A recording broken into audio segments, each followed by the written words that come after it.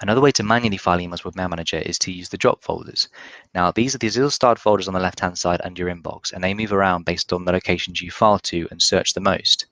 The best way to think of these folders is like a postbox. So if you drag an email into one of them, it will effectively queue it for filing if you're not connected to the server, but then when you are reconnected to the server, it will file anything that's queued away to that project.